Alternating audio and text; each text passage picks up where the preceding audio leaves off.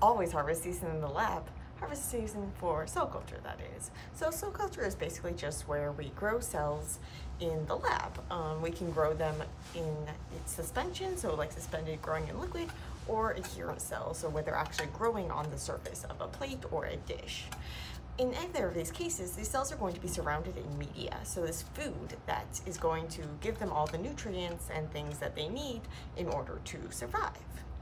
But we don't really care about that media unless we care about like the cells secreting stuff into that media that we care about and we want to measure. Typically, we're going after those cells. And so we need to isolate those cells from the rest of the media so we can do what we want with the cells. Maybe we want to break them open or lyse them in order to see what proteins they were making. Maybe we did something to that plate. We added a drug or something. We want to see what happened.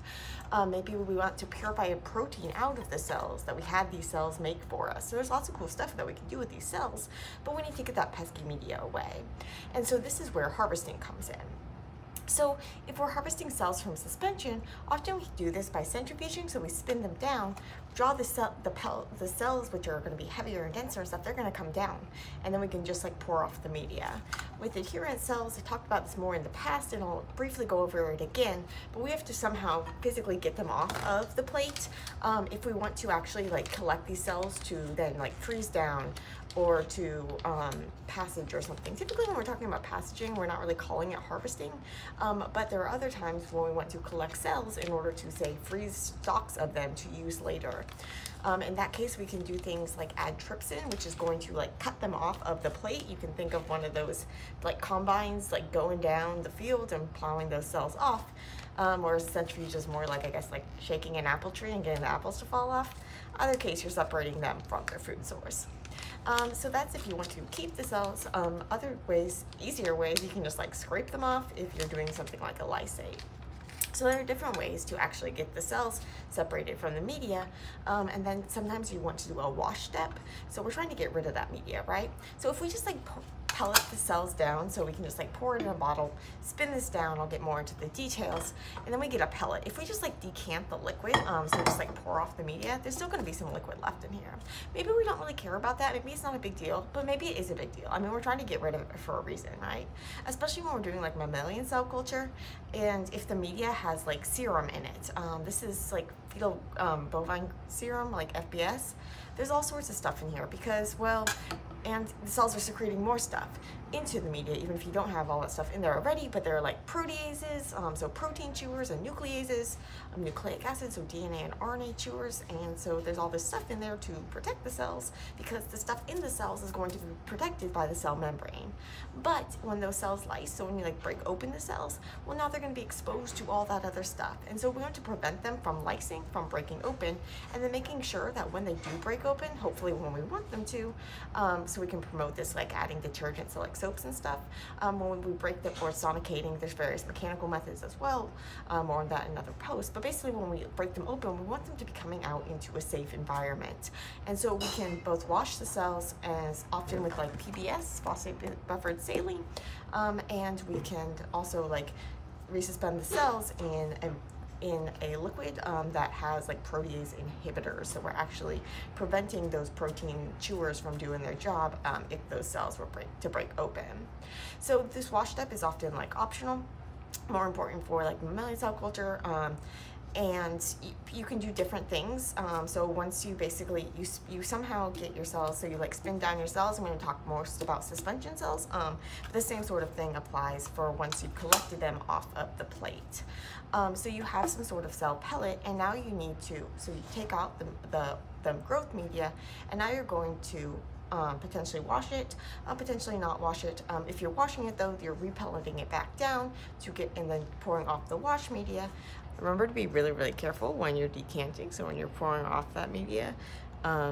So sometimes I like to like check against the light, like hold the bottle up against the light to see if the pellet is like how loose and floppy it is. If it's really floppy, you might want to pellet it a little longer. So typically I do around 10 minutes. For smaller volumes, I might do like 5 minutes. And yeah, you just want to make sure that you're not going to pour off the pellet when you're trying to just pour off the media. You can always pour off most of it and then use a pipette to help get off the last of it. In this case, and now you have some options because you have a pellet. You can freeze the pellet as it is. You can resuspend that pellet in the media that you're going to lyse it in without the actual lysis stuff. So you can, if you're doing some sort of mechanical lysis, say, you can do it at everything except for, so you have the protease inhibitors and everything, but then you don't do the actual lysis until you then add, or you mechanically lyse it, or you add some sort of agent that's going to help break these cells open. But so you can resuspend these cells in a new liquid is the basic idea, and then freeze that resuspended liquid or use that as, like, use it fresh. For longer term storage, and if you don't know what buffer you want to use when you're doing the lysis, you can actually just freeze that pellet as it is. So this is one of the reasons why it's helpful, like when you're doing the wash step. So when you're doing the initial pelleting step, basically you might think like, oh, I have a liter of media, that's going to be like a ton of cells. But really it's just going to, like, it probably will just like about cover the bottom of one of these bottles. And so in order to, now you have a volume that can fit in a smaller container, like maybe a 50 ml conical. And at that point, a 50 ml conical, well, that's something you can freeze. But like one of these tubes is going to be, well, I mean, I guess you probably could freeze it, but then it's going to take it out of commission for the rest of the lab. It's going to take a bunch of space in the freezer. And so you can scrape the pellet out of there, but it's easier to just do it in the 50 ml Falcon at that wash step. And then you can just pour off the liquid or aspirate off the liquid and use it like that, freeze that pellet. Often when you're freezing a pellet, you want to know how much of the pellet you have. So weigh the tube before you add the cells for the wash, and then afterwards reweigh it, subtract the difference, or if you zeroed it with the tube before and no one else used the centrifuge before and messed up your zero, then you can calculate how much of the weight of the cells you have, and that can dictate how much of the lysis buffer and stuff that you're going to add later. So you have the options of wash step, then using after the wash, you can just freeze the pellet as is. You can resuspend the pellet and freeze it. You can resuspend the pellet and use it. And you can skip the wash step and resuspend it and freeze it, or just freeze the pellet and you can use it. So it's going to be more stable if you don't resuspend it. For like long-term keeping, and for long-term keeping, you want to keep these things in like the -80 degrees freezer, and that's going to help. So what we care about is we want to make sure that we want to keep everything kind of just like frozen as is, and we don't want these cells to break open. And so hopefully when they break open, they're not going to be at least exposed to the proteases and all that stuff if we have washed it, and if we've resuspended it, if there's protease inhibitors in the media. So when we're doing the washing too, we want to make sure that we're not breaking open the cells. And so one of the reasons, like, we might freeze the pellet even if we're going to use it right away, is because the freezing and thawing, especially if you don't have some sort of cryoprotectant like glycerol, that's actually going to help like break open these cells, so lyse them. And we're typically at this point we don't want to lyse them, but later if our goal is to lyse them, then the freeze thaw is going to actually help us lyse them. But we don't want them to lyse before we're actually ready to lyse.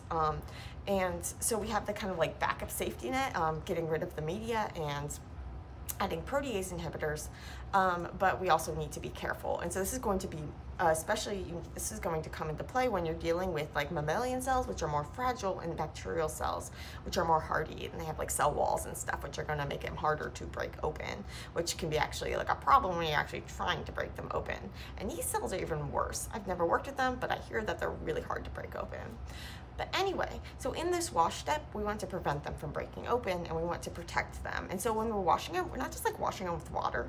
Water, it has like nothing dissolved in it. And so there's this thing called like osmotic pressure. And so basically what happens is that when you have like nothing dissolved in water, it's like there's a ton of water and not much of other stuff. And then inside of your cells, although there's still a ton of water, there's a bunch of other stuff too. And so if that other stuff can't get out of the cells, what's going to happen is the water from outside is going to start coming into the cells on a net basis. And this is going to cause the cells to swell and potentially lyse, and we don't want that. So that's one of the reasons why we do this wash in like this phosphate buffered saline. So saline salt, it's got a bunch of salt, and it's got the pH nice and balanced, so it's going to keep our cells happier. We're not going to keep it in this long term or anything, we're just doing this wash. So basically what you do is you take the cell pellet, you resuspend it in this wash liquid, so typically a lower volume. So you might start with like a liter of cells, maybe you're going to wash it with like 15 to 20 mils of PBS. So what you can do is you can just add the PBS, measure it out, add it, pipette up and down. If you have a bacterial pellet, it's probably going to be a lot firmer than one of the pellets for the mammalian cells or for the insect cells.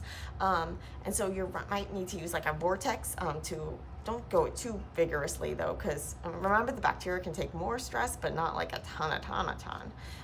And so you can vortex it to help resuspend it, and then pipette up and down. A lot of times you want to make sure you're really resuspending it, because you don't want all the the stuff that's kept in between like the little bits of cells to be an issue.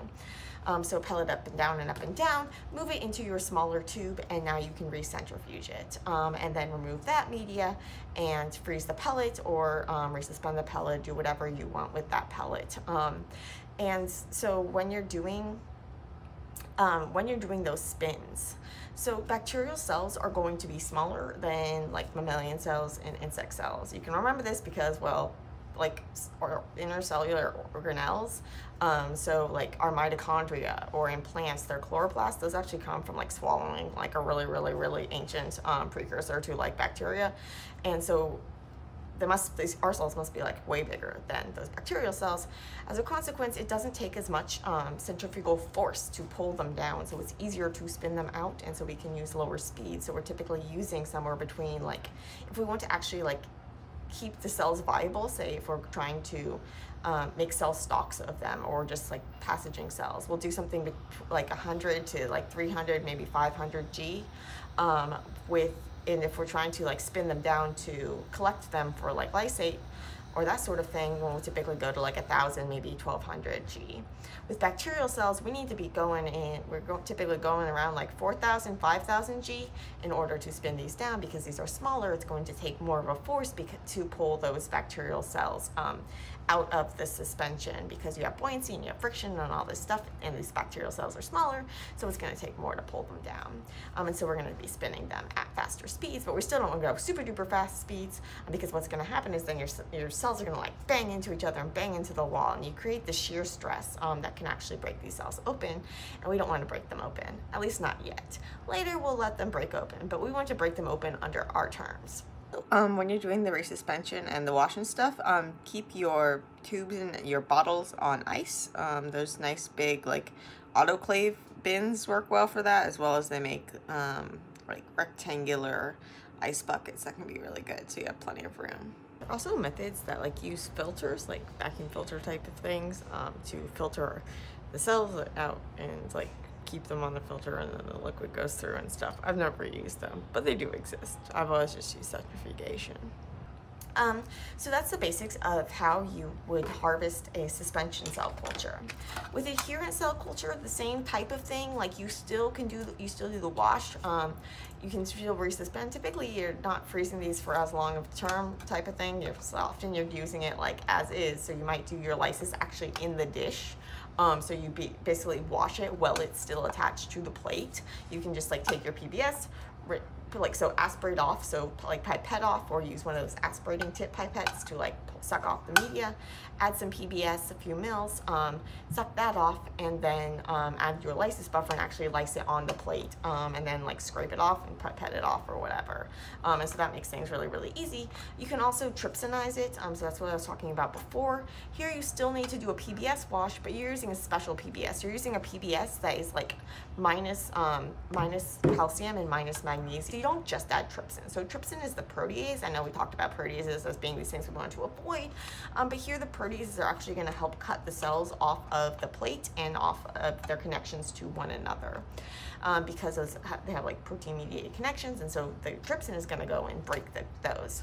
These proteins that are doing these connections are like adherents, which are calcium-dependent adherents, so they use calcium. EDTA is a chelator. It's a metal hider. It bites down on the metal and hides it. So what's going to happen is if you add EDTA, it's going to help weaken those interactions so that trypsin can get in there and cut it off. So that's why we use PBS without calcium and magnesium in that case. But when we're typically just doing the cell washes for other things, we're using the ones with the PBS. I mean, with those cations, those positively charged metals that those cations use. And so in that case, you do that wash, so you remove the media, you do the wash, you add your trypsin EDTA, you give it a few minutes in the incubator. What's going to happen, you'll start to see the cells detach. Then you add your serum media, which has inhibitors of the trypsin And so then it's going to inhibit that, and then you spin them down, and then you pour off that media, and then you can do the wash if you want. You can resuspend them, you can do whatever the heck you want with them. But yeah, so it's more complicated to actually get the cells off of the plate, but you can do the washes and stuff without having to spin anything down. It's only after you actually collect them off of the plate that then you spin them down. So typically we often are doing this just because we want to split our passage to cells, so basically dilute them into more media because they've started to like overgrow on the plate. So you don't want them to get more than like 80 to 90% confluent, so there's still space for them to grow on the surface of the plate, or else they'll start getting mad and like excreting toxic stuff and stop growing nicely and things like that you don't want. So we don't really typically talk about that as harvesting, more just like splitting or passaging. But we can actually harvest these cells if we want to do something like break them open, do a Western blot, see what's expressed, maybe put them through some sort of like flow count. I don't know, I don't do that sort of thing. But various things that you could do with these cells. And so basically anytime you're collecting the cells, you're calling it like to do something with them other than just like plate more of them or grow more of them. We typically call this harvesting. And yeah, so we can also harvest, we can keep those cells instead of like using those cells for an experiment right now or whatever, or freezing them. We can freeze them for like long term to actually like, and just like put them in hibernation rather than like actual freezing. So when we're actually freezing these pellets and stuff, we typically do like flash freezing in liquid nitrogen, just like freeze them as is.